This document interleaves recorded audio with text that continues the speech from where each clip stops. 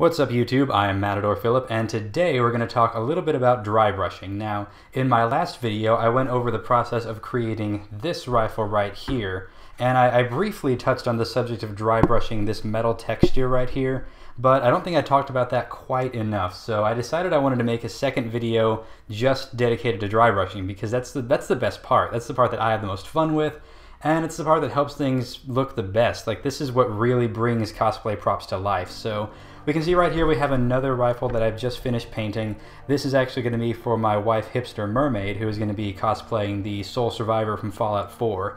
So this is going to be just a basic assault rifle. You can see I've already got the black and the brown painted in right here.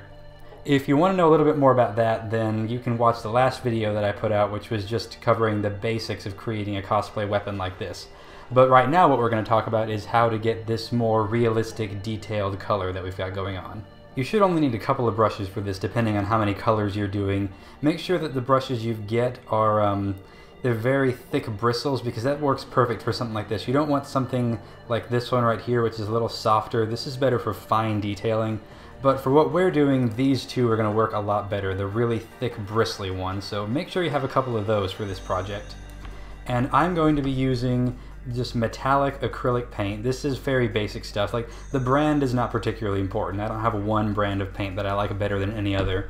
And I'm also going to be using just generic black acrylic paint. So we're going to go ahead and get started here. I'm going to start off with this area of the rifle right here. But first things first, we got to tape it off. We don't have to tape off the whole thing, just this little area right here, so that I don't get paint where I don't want it.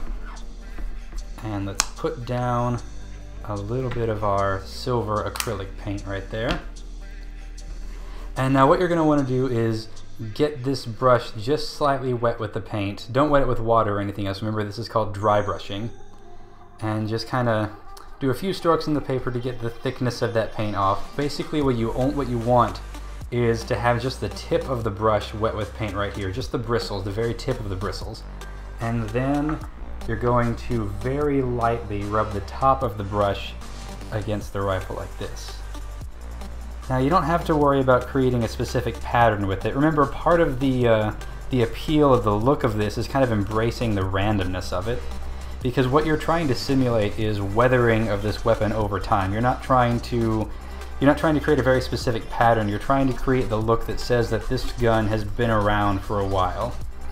In the case of this one, we're basically making a gun from the wasteland, so we're trying to create a gun that's been through the ringer. It has seen much better days, and you're going to notice that, like, for this first coat, it's not going to be complete.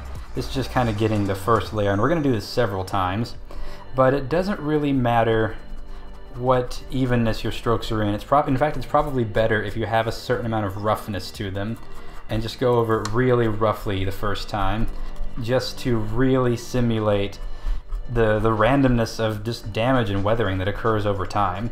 As time goes on, we're going to get a little bit more paint on and create some more dramatic scuff marks and dings on this gun, but you can already see what's going on right now, that it's starting to look a little bit more realistic. It looks like it looks a little bit more like a gun that has been used before, not just something that came straight off the factory and has just still got the matte black paint going to it, which is just not realistic for the wasteland. It's not the look that we're going for at all. Another really good thing about this type of acrylic paint is that it dries very quickly, so we don't really have to wait long at all to come back to that area again. But for now, let's go ahead and move on to the barrel. Kind of the same thing. Again, you don't have to worry about getting it in too specific a pattern. The more random, the better. Just don't worry too much about the technique of this. Remember, this is just roughly stroking in the colors and the battle damage that's happening right here. It's really important to keep in mind which areas of the gun are likely to have seen more abuse. Basically, any corners or edges are going to have a few more dings and scratches and nicks than the rest of the gun. Just that's for a variety of reasons. It could be for anything from weathering to, you have to really keep in mind where this gun is going to be grabbed and touched, because over time that really creates weathering and wear and tear in those particular spaces on the gun. So try to keep in mind the areas that are going to be seeing the most wearing down over time, and put a little bit more paint on those areas. Take a quick break now, and we're going to see the difference between this side right here and this side, in which things are starting to look a lot more like the kind of gun that you'd expect to see in Fallout, and really the kind of gun you'd expect to see in real life, because in real life things do not stay perfect like this for very long. Like, especially in a situation like Fallout, where you no longer have access to really the same techniques and materials for cleaning guns. So that's another thing to keep in mind. Remember that this weapon really hasn't had the proper servicing that it needs in a very long time. Okay, now this area right here has dried, so we're going to go over it a little bit more roughly. We're going to do some strokes like that, just in all sorts of different directions. Again, there's no particular method to this. In fact, the less method you have, really the better it'll look. So now we bring in this dry brush and again kind of diffuse that in a couple of areas. Go heavier in some areas than others, because again, that really brings out the randomness of how things look.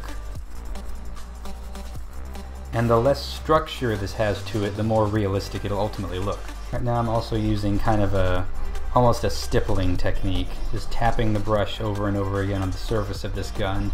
And that creates a bit more of a diffused effect, like almost a patina on top of the metal. And don't use it all over the place, just in a couple of places. And that's about it for this tutorial, so let's take a quick look at the end result here. You can see I basically just did the exact same thing that I was just showing you all over the rest of the gun. That's really about all there is to it. There's not really much else to know, at least when dry brushing metal. I will create more tutorials so you can have more detailed walkthroughs on how to do things like that. But you can see on the wood part of the gun right here, I basically just did the exact same thing, just with black to kind of diffuse the brightness of the brown that was on there, because it was just really, it had a big sheen to it, and it just didn't look, it was the same thing as the black. It was a little bit too shiny to be in the wasteland. And just a couple other details I put on. You can see I have a bayonet here that I sculpted out of foam, did the exact same dry brushing thing, just with a bit more of a uniform look to it to give it the kind of brushed metal look. Then I have a green stripe right here that I painted on afterwards, after I did the dry brushing, and then I just did a little bit more dry brushing over that to make it look a bit more worn and weathered.